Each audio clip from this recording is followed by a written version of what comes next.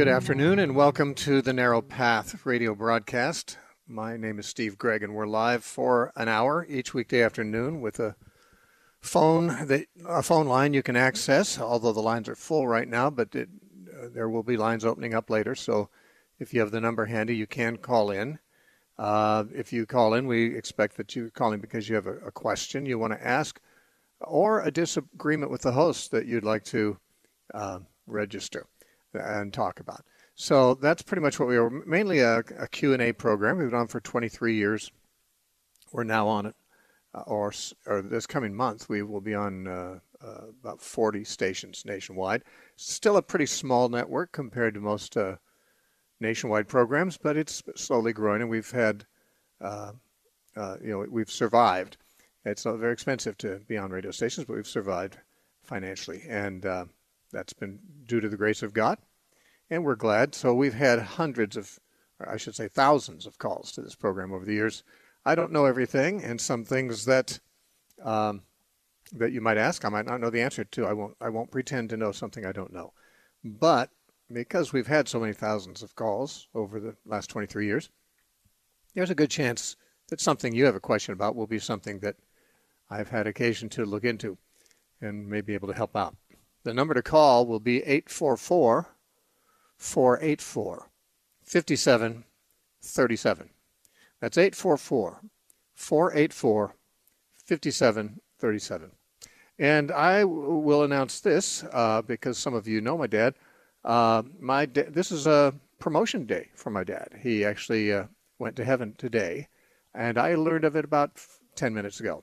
So I did announce at the end of the program yesterday that my father had a hematoma had been found in his brain, and that he had lost all his higher functions, though he was still breathing in a hospital room. And he was put, last night, I guess, into a hospital hospice situation. And we knew he'd go either today or tomorrow. And I just got news that he went. But where he went is to a place that I desire to go, and I don't grieve over him going there. It'll be hard for some of us. He left 3 kids, all Christians, and he was of course a good Christian man. So we have no doubts about him. And my mom's a very strong Christian woman too. She's taken it well, but she will no doubt be extremely sad and have time adjusting, because they were together as a very happy couple for about 71 years, and or 72 that they knew each other. So it's my mother's whole life has been as a homemaker and a mother and a wife, and especially since my dad's 95 and he had a few health issues, she's given him a lot of care. And now, of course, her life is going to be redefined. If you want to pray for anybody, pray for my mom, for her to be able to adjust to this. She'll be fine. We're all fine. So you don't need to, when I answer your phone here, when I put you on the air, you don't have to. You're not obliged to, console us or anything like that. You can just go ahead and get to your question. Just since I mentioned yesterday, the reason I mentioned it at the end of the program yesterday rather than early is because I didn't want it to dominate the program. I wanted people to be able to participate in the program without feeling some obligatory pressure to say, oh, we're so sorry for your dad. We're not sorry for him. We'll miss him and we'll be sorry for ourselves, but we're not sorry for him. He's a happy man. He was a happy man in life, and he's an even happier man now that he's gone to where Paul said is much better. And so it's his promotion. No more facing the things that I'm afraid I have to face in the next few years living in this country. It's one reason I envy him. But we'll all of us who are following Christ will be in that same place eventually. But there are hard times to come in all likelihood, and I'm very glad to have him spared them. Enough on that for now. Let's talk to David from Las Vegas. David, welcome to the Narrow Path. Thanks for calling. Hi, Steve. I had one comment and then kind of a serious question after that. Uh-huh. I lost my mom on Christmas, and I'm very sorry for you. So that's that. But my comment was, and then I'll get to the question. My comment was, is there are times where I'll be listening to the Word and really getting in the Spirit, and I'll feel like I'm almost ready to just fully let go and go 9 feet into the Christian walk, and I feel like my insides are about to explode out. It's the only way I can explain it. But I can't stay in that place, and sometimes the guilt of that gets to me because I'm like, well, am I not fully surrendering, or is this a common ebb and flow that kind of happens with Christians, where you just the word comes alive and you feel like almost like one of the apostles, but I'm hesitant to stay in that incredibly surrendered place for too long, and that's what I deal Well, with. I wouldn't equate the feelings that you're talking about. That is the very positive feelings you're talking about. I wouldn't equate that with being in a very surrendered place. You might be in a very surrendered place, but you can be very surrendered whether you have any feelings about it or not. It's like you can be totally devoted to your wife or a woman to her husband, even when they don't have much feelings. This is something people have lost sight of. We live in an age where so many things are evaluated by our emotions, when really there's better ways to evaluate them. Many marriages break up because a wife doesn't feel or a husband doesn't feel the same way toward their spouse as they felt on their honeymoon. And yet, to feel the same way through your whole marriage as you felt on your honeymoon is not a very normal thing. Life is not all about feelings, and it's more in the case of relationships about faithfulness, about being faithful to your spouse, being faithful to God, and to be totally devoted to God does not predict for any particular emotions. Now, I've had tremendous gratifying emotions in my Christian life. I've had highs and I've had lows, but that's speaking emotionally. In general, I've been I've certainly been as devoted to the Lord all through. The emotions come and go, but devotion to God doesn't. Just like in marriage, like I said. I hope that most people who have been married for years and don't feel as they felt on their honeymoon are not any less devoted to their spouse. And likewise, sometimes when people first get saved, or maybe they just reach a certain point in their life where they've got a newness in their relationship with God that it feels like a honeymoon. And it's so exciting, you hardly know how to express it. But then it's not that way all the time. And it's not supposed to be necessarily. I mean, there's nothing in the Bible that says it is supposed to be. If someone says, well, I just have felt like I'm on my honeymoon with Jesus for the past 70 years, well, wonderful, more power to you. But that's not most people's experience. I doubt if it was the apostles' experience. So, I mean, emotions are not what they valued most. Even love, which is the most important thing in the Christian life, love for God or love for other people. Those are the two things that matter. Jesus said, love is not primarily emotion either. It certainly often is emotional. Everyone, I hope, listening to me knows the emotion of loving God or loving somebody. But love in the Bible is more to do with faithfulness and dedication, and it's what you do. For example, Jesus said that when he was asked by somebody how to love your neighbor as you love yourself, he gave the story of what we call the Good Samaritan. And at the end of it, he said, who was it in the story who loved his brother? And of course, it was the Samaritan. But we don't read much about the Samaritan's emotions. We are told that he was moved with compassion toward the man who was in trouble, but his love for his neighbor was seen in his dedication to serving him and putting his neighbor's needs above his own and so forth. And that's why Jesus even paraphrased the old command, you shall love your neighbor as you love yourself, which comes from the Old Testament. He paraphrased it, do to others what you want done to them. It's what you do that shows that you love. It's not how you feel. And the same thing is true of God. Jesus said, if you love me, keep my commandments. So whether you feel a surge of emotional love toward God at any given time or not, should not have any impact whatsoever on whether you're faithful and obedient to him. Obedience to him on a regular basis is the love of God. According to 1 John chapter 5, it says, this is the love of God, that we keep his commandments, and his commandments are not burdensome. That is, because we love him, we obey him, and it's not a burden to do so. But it doesn't say anything about emotions there. Now, again, I've had plenty of wonderful emotions in my Christian life as toward God and so forth.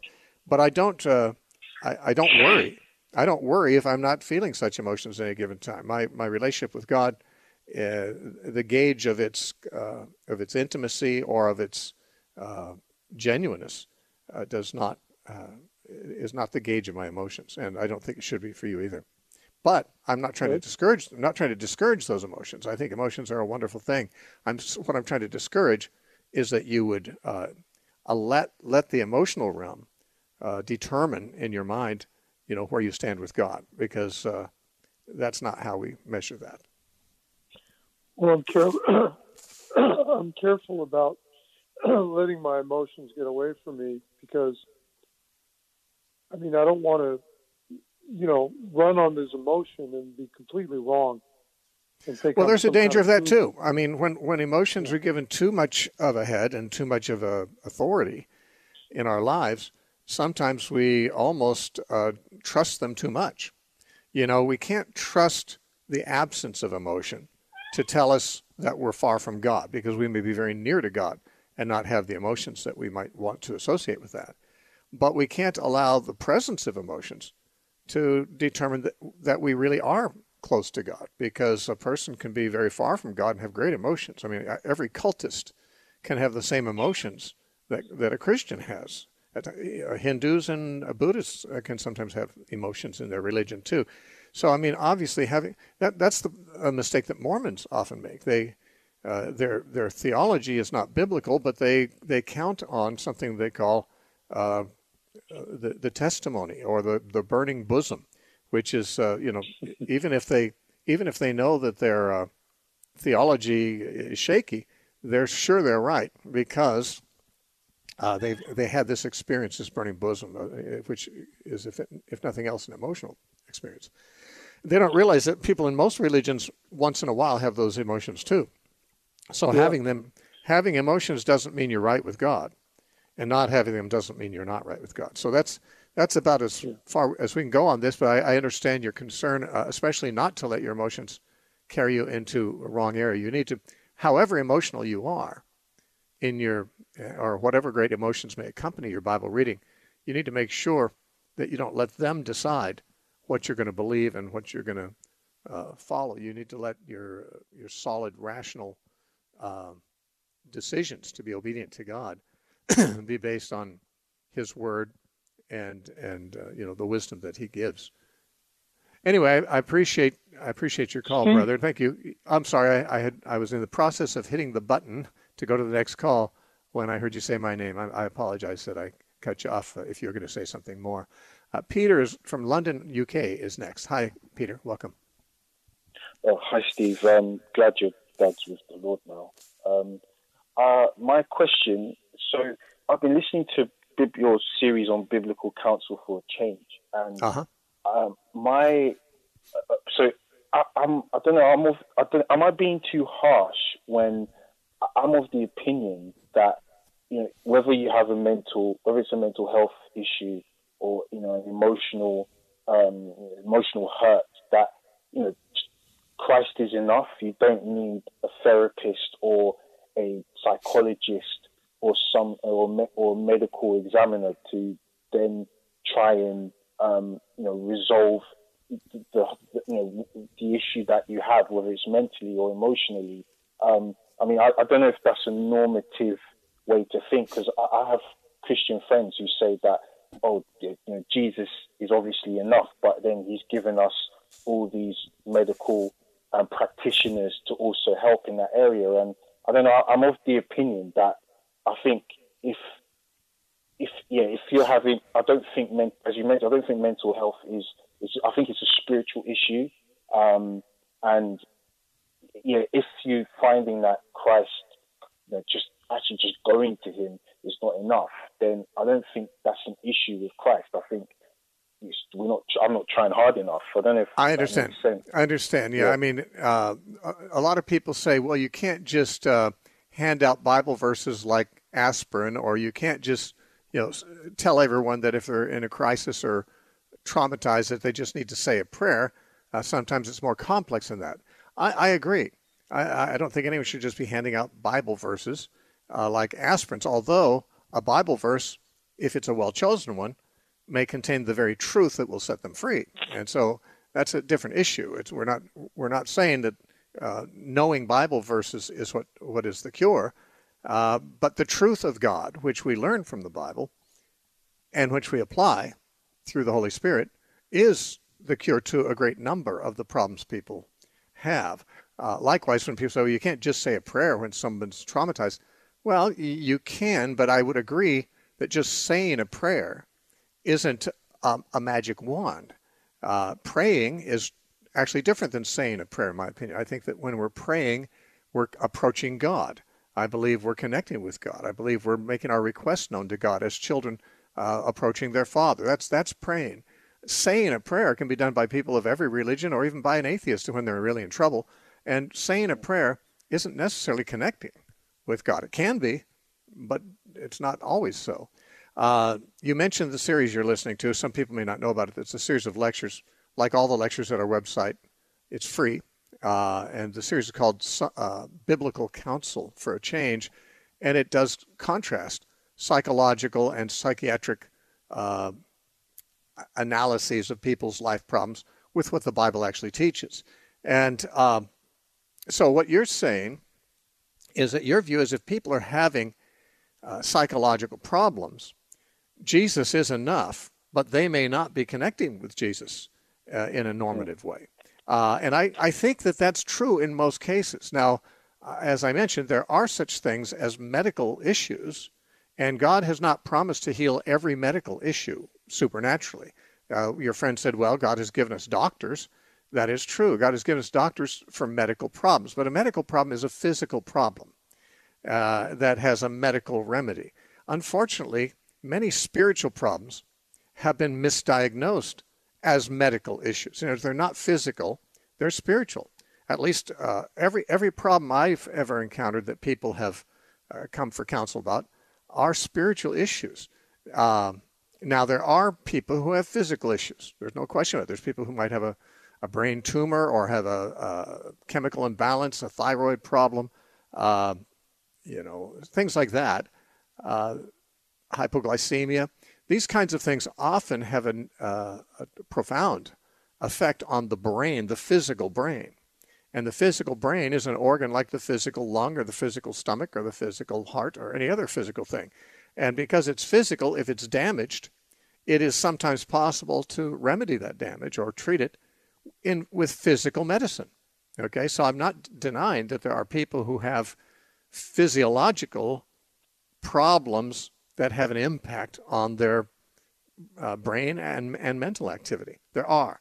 But I don't believe that there are as many of them as the atheists say. You see, medical science, a great number of people, both in the medical field and in the psychological and psychiatric field, do not have God in their thinking. A lot of them are atheists, but even if they're not atheists, they often are thinking in terms of training they've received from people who did not have God in their thinking either. You see, science today seems to feel they should proceed from the naturalistic, materialistic worldview, which means that people can't have a problem that's spiritual because there is nothing spiritual, everything's physical.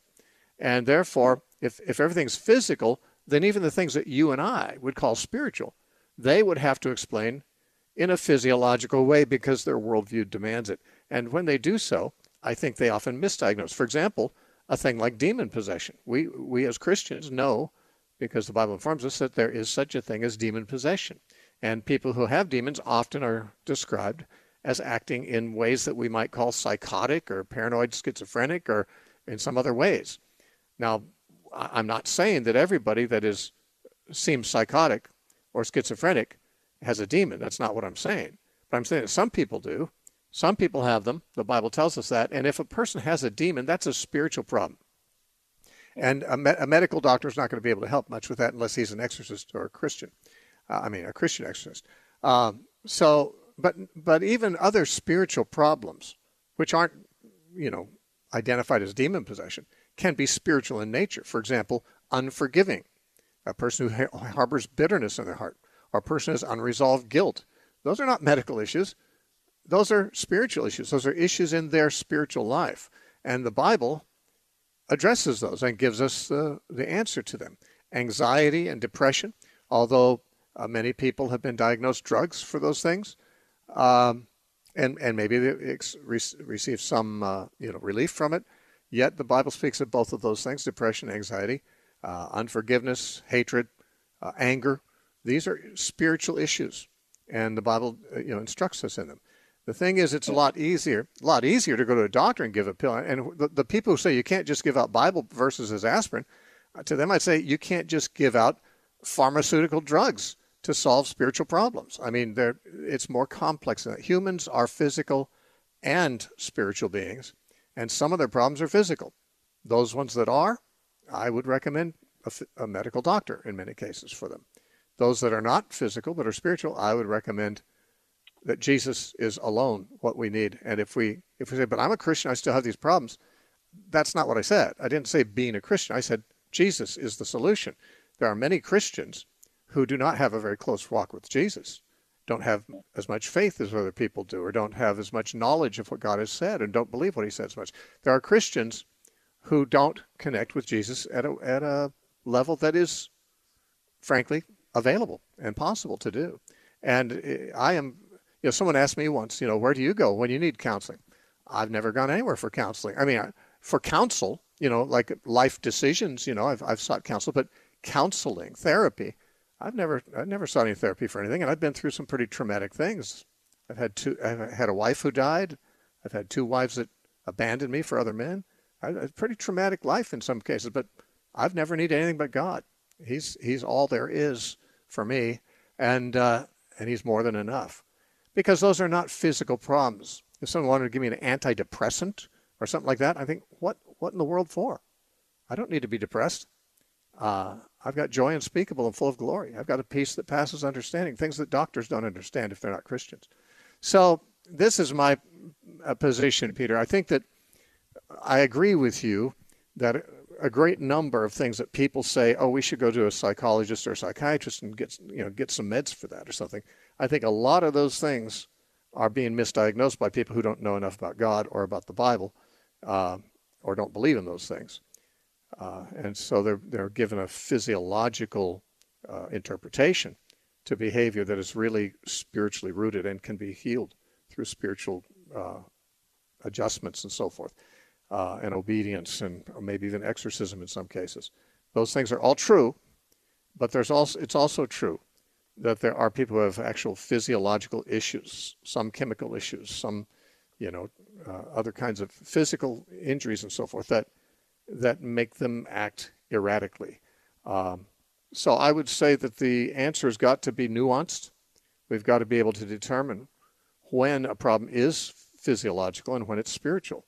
Because if we try to apply spiritual remedies to physiological problems, they won't always be adequate.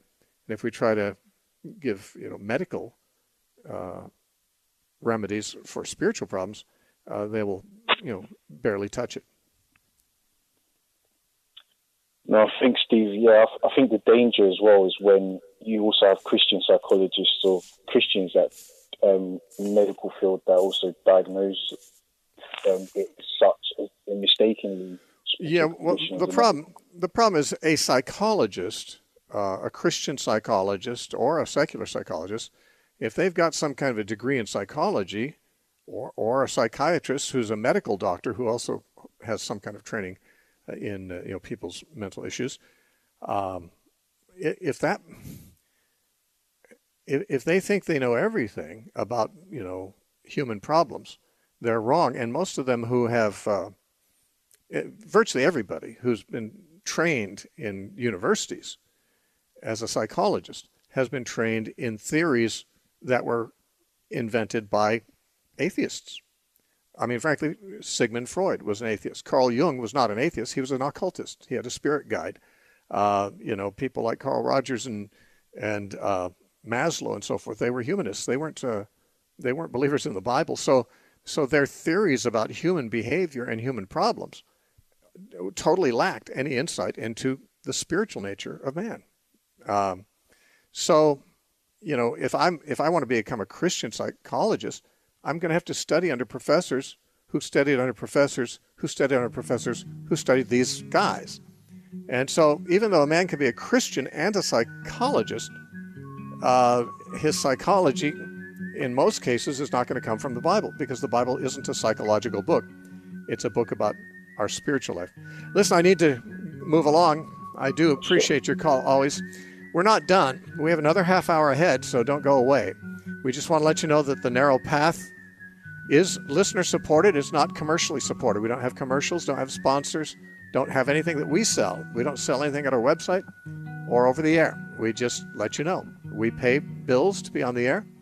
And if you'd like to help us do that, you can write to us at The Narrow Path, P.O. Box 1730, Temecula, California, 92593. That's The Narrow Path, P.O. Box 1730, Temecula, California, 92593. Or you can donate from the website where everything is free. That's thenarrowpath.com. I'll be right back.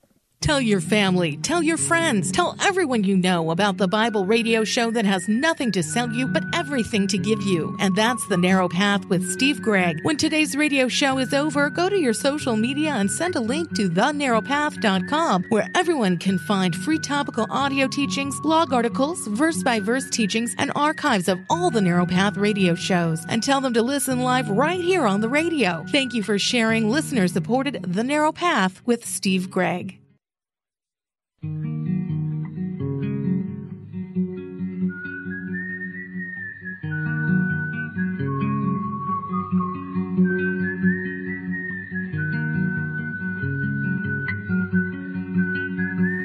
Welcome back to the Narrow Path radio broadcast.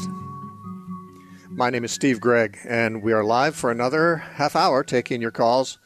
If you have questions about the Bible or the Christian faith, we would be glad to talk to you here. The lines are full at the moment, but they do open up in the course of the half hour. So if you have a number ready and dial it just the right time, and I can't tell you what that time will be, you have to take your chances, you may get in, and people do throughout the hour of our broadcast. New callers get through, even when the lines are full at the beginning. The number to call is 844-484-5737. And our next caller today is Franklin, Franken, it says. Maybe misspelled, maybe Franklin, or Franken in North Texas. Welcome to the Narrow Path. Thanks for calling. Good afternoon, Steve. It's Frank. Frank. Listen. Oh, I'm sorry. It's Frank in. Okay, I got it. Frank in North Texas. Okay, I didn't get that. I answered most things. Listen, well put on the physical and spiritual difference. I mean, that's good stuff. Real quick, I'm a little bit hung up on Exodus chapter 3, verse 20, just on one word, and I'll read it real quick. It says, Exodus 3, verse 20, "So I will stretch out my hand and strike Egypt with all my wonders, which I will do in its midst. And after that, he will let you go." All my wonders. Does that mean something? Wonders. Does that mean something different than what we're used to? Wonders is a good thing. I mean, I'm sure they're talking about the plagues, correct? Yes, the 10 plagues. Right. And how do we call that wonders? I mean, it's well, there's a number of words that the Bible uses for miracles, and there's different kinds of miracles. It's not uncommon to read about signs and wonders. A sign is a miracle that actually communicates something, actually stands for something. For example, Jesus. Miracles that are in John's gospel refers to them as signs. Repeatedly, he calls them signs. And every miracle that John records, and there's not very many in the Gospel of John, only about 7, every one of them corresponds to some message like Jesus is the light of the world, and he opened the eyes of the blind. Jesus is the bread of life, and he fed the multitudes. Jesus is the true vine, and he turns water into wine. He's the resurrection of the life, and he raises a man from the dead. These are instances where the miracles of Jesus are not just miracles for the sake of doing a miracle, but they carry information, and they're called signs. Like signs do carry information. Now, wonders simply refers to a miracle that is astonishing, something that's awesome. an astonishment, awesome, wonders. Yeah, so it's not, they can be good or bad, but in the case of the plagues brought on Egypt, they certainly were astonishing miracles, so they qualify as wonders. And if we think of them as, but those are negative wonders, well, they're negative to the Egyptians. They were good for the Israelites. I mean, every time the Israelites saw one of those wonders occur, they knew they were closer to being delivered from their bondage. So a wonder is not in itself a positive or negative experience for people. It may be a positive experience for some and negative for others, as when the pillar was leading Israel through the wilderness and the Egyptians were pursuing them. The same cloud was darkness for the Egyptians, which prevented them from traveling, and it was fire and light for the Israelites, so they could keep traveling all night and increasing the distance between them and their pursuers. Good for one and bad for the other. And, right. We talked about this. It was at Bible study the other night, Wednesday night, and I know sometimes when you're reading something, there's almost a misinterpretation of a word, and nothing's perfect. I understand that, other than God, but I just didn't want to stumble over that. And I was okay. Just when you find the word wonders, in the Bible, it doesn't mean it's wonderful in the sense that we would say that. We use the word wonderful to mean, great and excellent. That's where I go. Yeah, but the Bible, go ahead. But the Bible does use the word wonderful, but it means full of wonder. It doesn't mean, great or necessarily positive. I mean, God can work wonderful judgments too. But it means that they elicit wonder or awe, is what the word wonder means in the Bible. Okay, I'm good with that. Hey, I'll let you go. I know you got a lot of people waiting. God bless you. I do. Thank you, Frank. Thank you, Frank. Bye-bye. God bless. Bye now. Okay, Mike in Denver, Colorado. Welcome to the Narrow Path. Thanks for calling. Thank you so much for taking my call, Steve. And first of all, I did just want to offer my condolences on the passing of your father. Your show means so much to me as a younger person. I'm 24 years old, and I just thank you so much for being here for everyone, and it means a lot. So just thank you. Sure. I had a kind of a comment and a question today. So, Steve, hearing you talk about your parents, that made me think of a question today. So many times our religious ideologies are kind of shaped as children, and our parents obviously have a big role in that. And I know personally, religion played a big part in my life growing up due to my parents being put in a Christian school and being introduced to the Bible. And I wanted to ask you, when you were growing up, how did your parents help you to form your faith in God, and how did you kind of come to realize that religion and Christianity was kind of the path you wanted to take in life? Thank you. Oh, okay. Well, my parents, first of all, they spoke about Christ and the Bible and God, but more than they did that, they exhibited Christian life. My parents were loving, happy, righteous living people, regular in church, but whether they'd been regular in church or not, I think they would have still been the same kind of people. They didn't depend on church going for their Christianity, but they did raise us in church. And I have to say, some good things were planted in my life through going to church and Sunday school. I will say I don't remember one thing the pastor said, not because I was too young, but because he was pretty boring. But some of my Sunday school teachers said things that I remembered that were very positive. But I remember throughout my upbringing that my dad and mom would simply make very brief references, very cogent references to things that Jesus said, in connection with things in real life. For example, it may be many people will remember this who are my age. There used to be a TV show I'd watch called The Monkees, which was about a band that was very Beatle-esque, but it was a comedy show, and they'd feature some of their songs. And one of their songs was Only Shades of Gray. And I remember there was a line in it, today there's no wrong or right, today there's no black and white, there's only shades of gray. And I was a pretty young kid when I was watching it. It didn't strike me as having spiritual ramifications at all. And my mom was working in the kitchen, and I was watching it, so she heard that. She said, I wonder what your friend Billy Graham would say about that. Now, I wasn't friends with Billy Graham, but I was a huge admirer of Billy Graham from my youth. And I remember thinking, well, it never occurred to me that what I was listening to had any spiritual ramifications, but it got me thinking. I thought, yeah, wait, there's not just shades of gray, there are black and white. I remember there was a time when I was about 7 years old that my dad and I were leaving a store, and he'd been reading a magazine. I was reading a comic book as we were waiting for my mom to come through the check line. And when she came through and said, let's go, my dad put the magazine back on the rack, and I tossed the comic book down.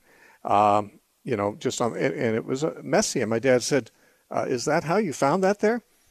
And I says, no. And he said, well, do you remember what Jesus said about what you want people to do to you, you should do to others?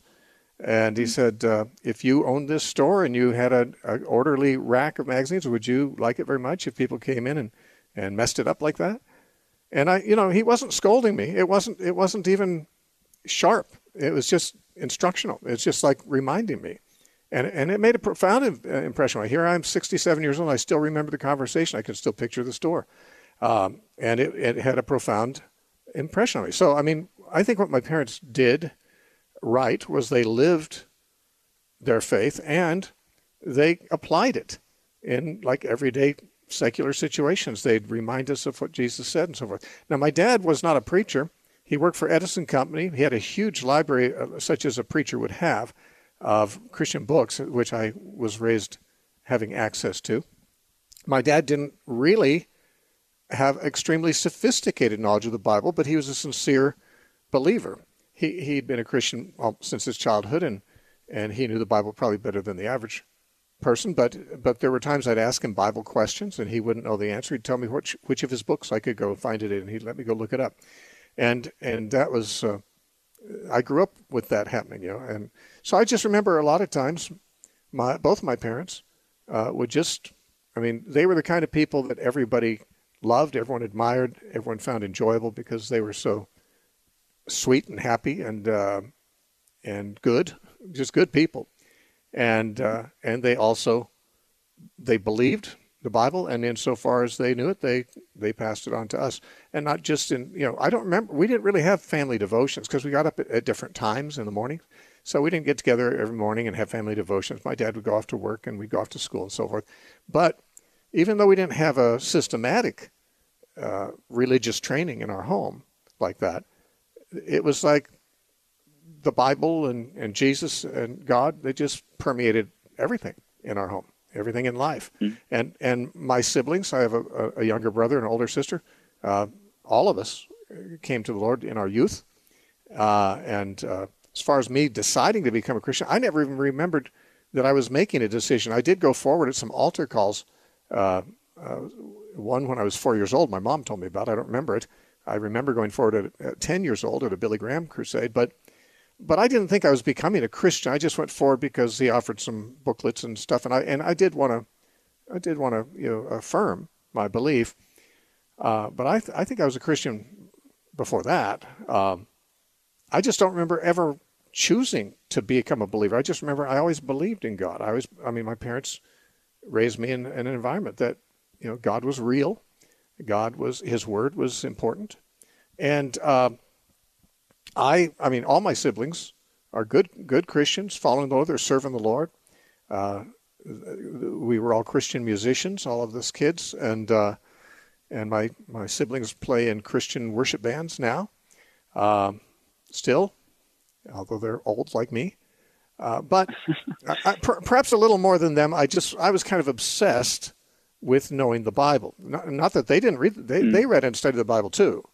But I didn't want to do anything else after a while. I just wanted to know the Bible, and so I did read it a lot. And I think part of that is not really directly related to what my parents did, but just partly due to what God was going to call me to be. I had that kind of in me, and to be a teacher. So I think that had that played a considerable role. But I can't think of anything my parents did wrong. Now, when I was younger, homeschooling my kids, I would have said my parents were mistaken to send me to public school. But of course, they had never heard of homeschooling. And when I was a kid, no one was doing that. So it was not even a consideration. But when I was homeschooling my kids, I thought, well, my parents, were wrong to send me to public school. I don't want to make that mistake. But then their kids turned out better than my kids did, honestly. Wow. So God covered for them, because they're good. Uh-huh. Anyway, that's as long an answer I can give you right now because there's so many people waiting. Okay. Thank you so much, Steve. I appreciate it. Thank you. All right, Mike. God bless you. By the way, and in just one further point, you asked what my parents did right, so that in raising us kids to follow Jesus. Maybe the thing they most did right was to be loving to each other. I think when kids are growing up and their parents are Christians and they can tell their parents are devoted to each other, and they're not just tolerating each other, I think that makes a very positive impression on children. I'm sure it did on us. So we weren't even aware it was making that impression. It was just life as we knew it. But looking back, I think that was very probably the best thing they gave us. Ted in Denver, Colorado. Another Denver, Colorado. Hello. Hey, Steve. I was just wondering what your thoughts were,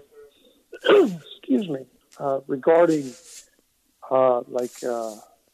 euthanasia for someone that, maybe already down that path, but, they don't want to, die the agonizing death.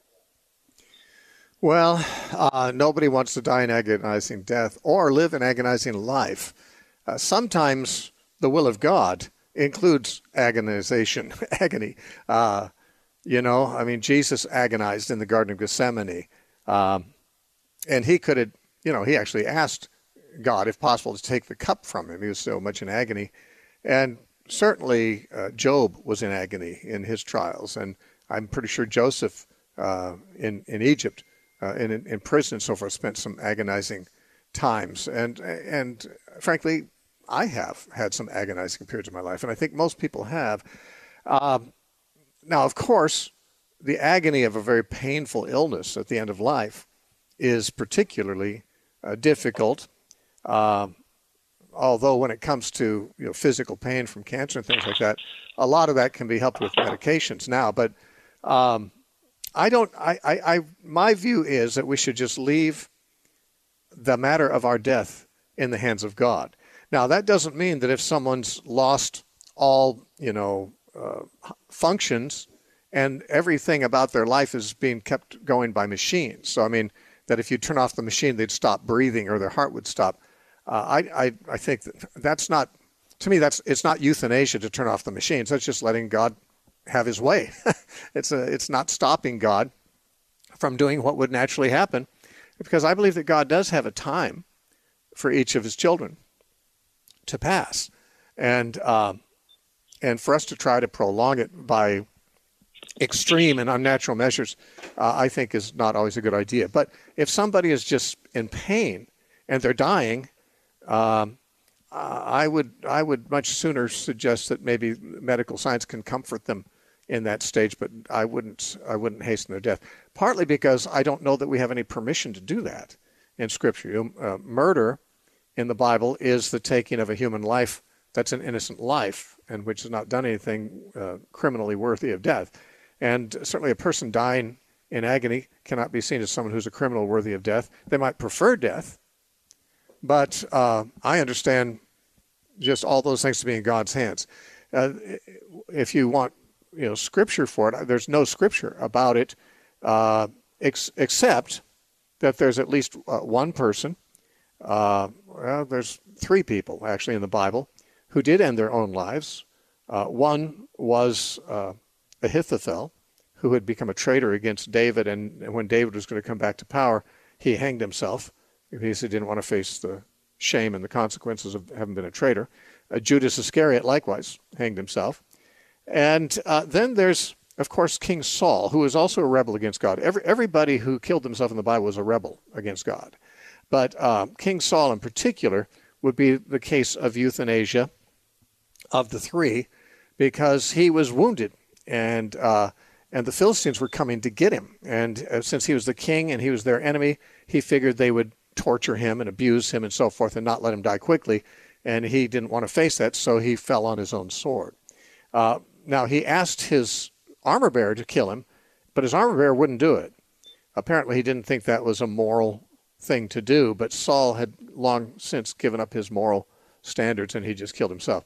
So that would be a case of euthanasia more than the other biblical instances, but it doesn't seem like the Bible, favors it.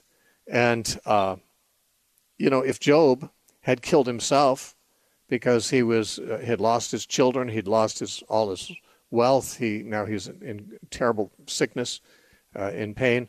If he just said, well, I'm just going to put myself out of my misery, well, that would have really thwarted God's will for his life and for ours, because of the benefit of Job's story for us. So I don't feel that we have permission for euthanasia. I believe it's another form of murder, although it is, of course, well-intentioned murder, which is somewhat different than most murder. But well-intentioned murder doesn't, in my opinion, isn't better, than letting things be and letting God. You think those people go to hell that do it? Oh, not necessarily. Not necessarily. I mean, I think that I think people do wrong things blindly, ignorantly, and so forth. And even though they're sins, the level of their culpability might be diminished by the level of their understanding.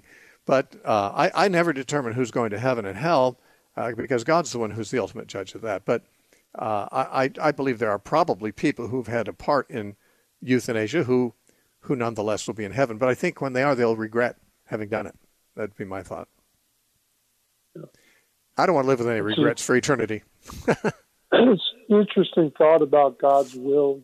People will say it's not God's will, and I understand that. But at the same time, I wonder, was it God's will if you were going to die anyways, but you went to the doctor and you got on a bunch of different drugs to save your life? I mean, was that God's will? At what point are we continually circumnavigating God's will anyways? I think the attempt to stay alive by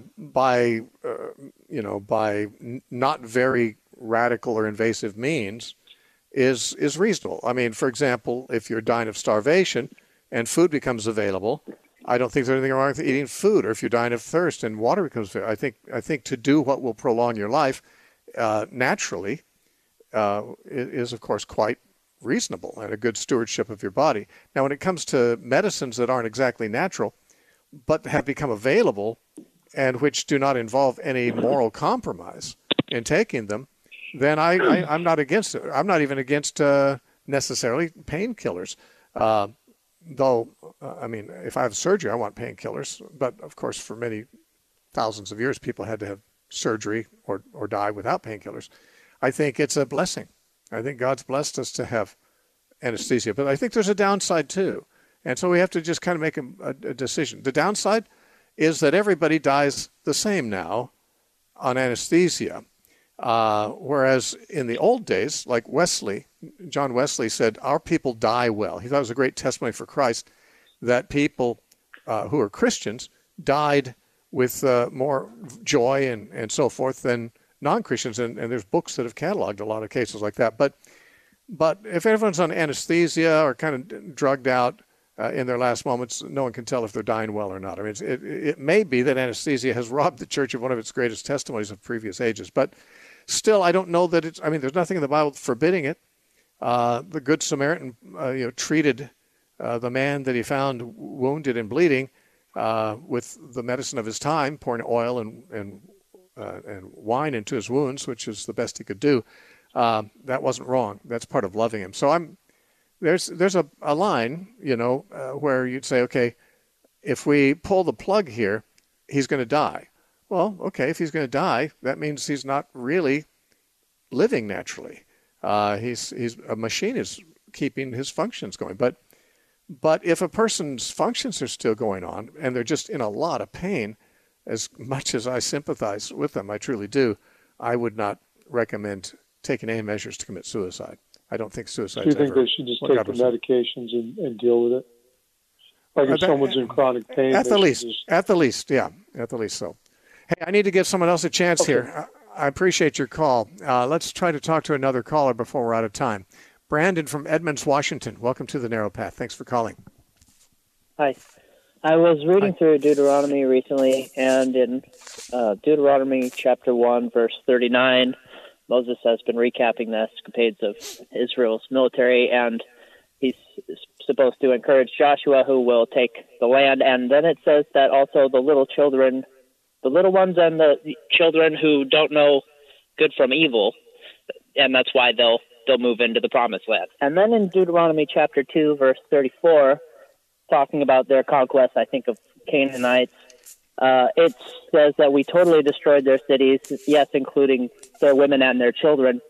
And I just thought it was curious that God had recognized that the little children who didn't know good from evil, therefore they were like justified, I guess, to go into the promised land, but there was no sparing of the Canaanite children. Yeah, well, God definitely was doing special things with Israel that he didn't do with anyone else, including giving them a land. And if God had wiped out all the adults and women and children of Israel, there'd be no Israel. The point of the Canaanite conquest is God wanted there to be no Canaanites left. He wanted them all to be gone. Now, if a person is a baby or a young child and doesn't know good and evil, well, God certainly knows, but I think that the Bible indicates that God takes into consideration ignorance when it comes to the severity of his judgments. And if a person dies truly innocent, and again, only God knows how innocent anyone is when they die, but truly they don't know anything, they haven't done anything wrong that they know of, a baby would certainly be in that position.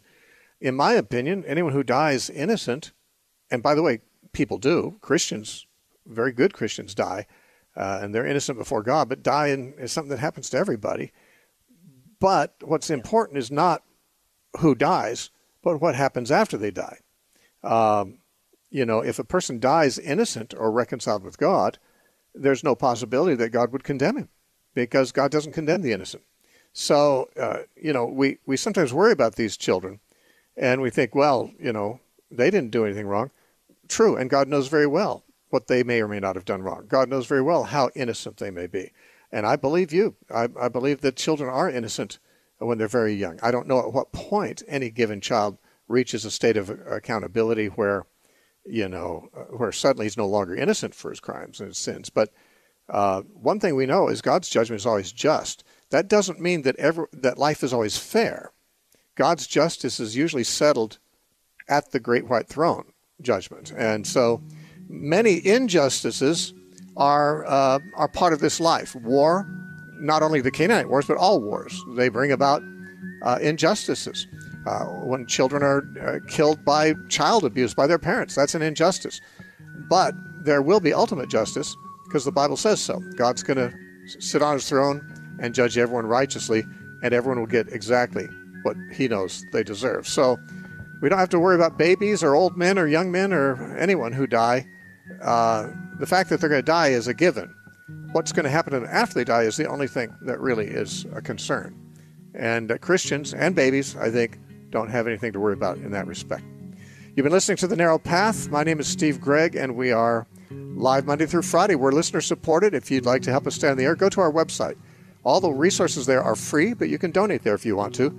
It's thenarrowpath.com. Have a good weekend. Let's talk again Monday.